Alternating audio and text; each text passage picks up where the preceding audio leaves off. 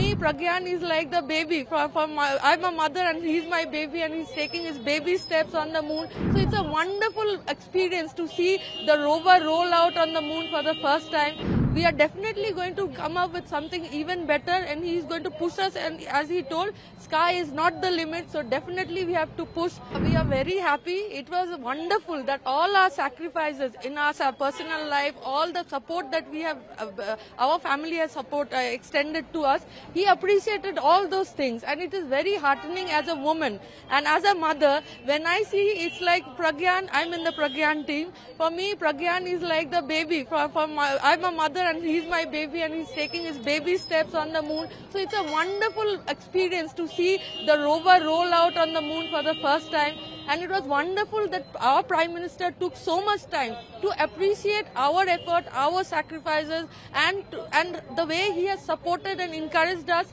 We are definitely going to come up with something even better, and he is going to push us, and as he told, sky is not the limit, so definitely we have to push and come up with more challenging experiences and more challenging mission objectives so that हम India का नाम रोशन कर सके. The future plans of the ISRO and many other Yes, we are having.